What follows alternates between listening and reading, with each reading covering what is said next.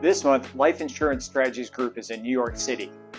Lately, I've been fielding a lot of questions people ask, well, you talk a lot about life insurance in the high net worth space, but what about annuities? What do you think of annuities as a savings tool?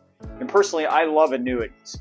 But there's a couple things that you should keep in mind when you're considering an annuity, especially if it's a large sum of money, which is typical of our affluent clients. So an annuity is not something that you just purchase, set it, and forget it. It's a tool that can either change over time or not change while times change.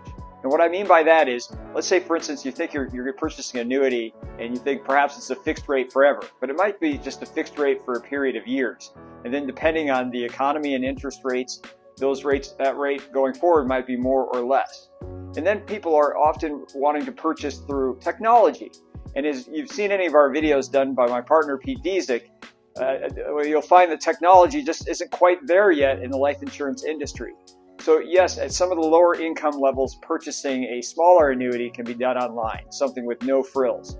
But as you get into the affluent space, when you look at the bells and whistles on annuities, so by bells and whistles, I mean things like locking in guarantees or having more choices about what to link the growth to in the annuity. When you get into this space, doing it through technology and understanding all of those benefits and the pitfalls that come with them just isn't as achievable online as it is with a broker. So for high net worth people, I definitely recommend working with a broker if you're going to choose an annuity. And remember, at Life Insurance Strategies Group, we don't sell products.